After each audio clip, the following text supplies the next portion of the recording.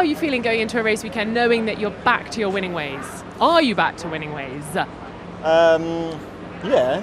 I mean, it feels good, of course.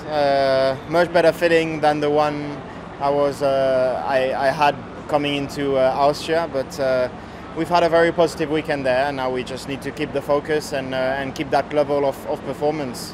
We've been very strong in Austria. We've been very strong for very long now, but unfortunately we had quite a bit of problems. So, but looking ahead, I'm confident that we can be quick this weekend and go for the win. So it's all about putting everything together with no mistakes. Fantastic. And then in terms of the challenges this weekend, last year you struggled with tyres, but I'm imagining it's a bit of a different beast this weekend. Are you still anticipating problems?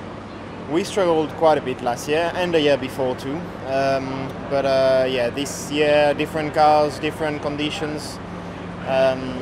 So yeah, we'll take a particular care of time management. I think we'll use these free practices as much as possible to make sure that we don't have the same issue as the last 2 years. But I'm sure that will be competitive. A lot of people saying this might be the weekend where it all comes undone, where Charles and Max fall out. Is there any feeling that you think that might happen at some point this season?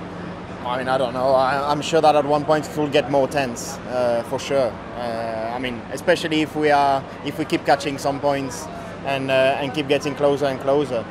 But it will be normal. I mean, at the end, if we are fighting for a world championship, it gets tense at times. But until now, I've really enjoyed the battles because it's not like we've been easy or nice to each other. We've also been racing to the limits, but in a fair way. So I hope this can continue.